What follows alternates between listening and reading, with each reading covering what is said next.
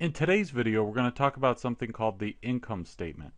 So the income statement is one of the four major financial statements, and it's always found in a public firm's 10K report. Now, when we think about the income statement, we can think about it kind of, okay, it's this financial statement and companies have to file it, but it might be better to start with a more conceptual understanding of what this really is. So an income statement is a summary of the results. So a summary, by summary, we're going to have all these things kind of laundry listed in this summary, and it's of a company's operations. And by operations, we're talking about things like sales, expenses, all these different things that happened to the company financially during a period of time. Okay, so this could be a quarter. It could be a year. It could be a month. It doesn't matter. The key is that you're taking over some period of time and you're saying, okay, what happened to the operations? What happened to sales last year? This isn't like a running total of just numbers over time that are continuously accumulating or decreasing like a balance sheet. This is something we're just taking, saying, okay, let's look at this period. Let's drill down. And let's see, what were the sales last quarter? What were the expenses? Let's dig into that. So it's a summary of the operations over a period of time. So let's dig down and let's look at a basic income statement. Now this is something that's really simple, but I think it'll be instructive. So typically it's obviously it's titled an income statement and then the name of the company. But here's the key. For that period, we have to know, okay, well, income statement for when? Well, it's for a quarter. Okay, it doesn't have anything that happened in the quarter before that. That's not relevant. What matters here is this quarter that ended June 30th, 2015. So it began March 30th or March 31st, and now it's ending here. So it's 3 months. We want to say, okay, let's dig in and let's look at what was the revenue for this company, what was the expenses for this company during that quarter. So when we look at this, now I've just got a basic thing here, but I think it can be instructive. So we look at, like, you've got things like sales. So the company's just the main operations, the sales of their product or their service.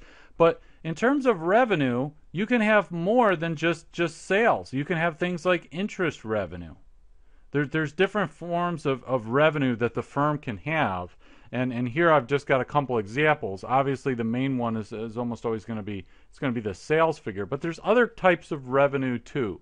And remember that the income statement is a summary of all those things. So all of that is going to be kind of laundry listed in this income statement.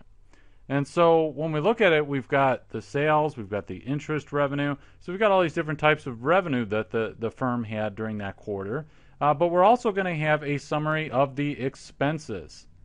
So now we've got things like cost of goods sold, which is the cost, assuming we're selling a product, the cost that it was to buy that product. So if we have a toy store, we buy toys from some kind of manufacturer and then we resell those toys. The cost of goods sold is the cost that it is to buy those toys to begin with. So then we've got things like selling, general, and administrative expense, which is normally abbreviated as SG&A. So when we think of selling expense, there are all kinds of things. There's commissions that we might pay to sales agents. So we might have, commissions. There might be some shipping costs, the freight costs when we ship items to somebody. Maybe we decide to cover that cost. Those are all selling costs. When we think of like general and administrative, now we're thinking of like people's salaries and stuff. We have to pay a CEO. We have to pay our employees. So these different salaries come down to the administrative expense. And sometimes these might be broken out and you have like selling expense as a separate item and then G&A as another item. And then we've got things like, for example, interest expense. So we borrowed money to start this company, and we got this interest expense from bonds or a loan or something like that. And you might even have some companies that go ahead and they take this interest here, the interest revenue, and they net it with the interest expense, and then it's just a net interest cost. So there's a lot of different ways to do it. The main idea is that we've got a summary here for this quarter.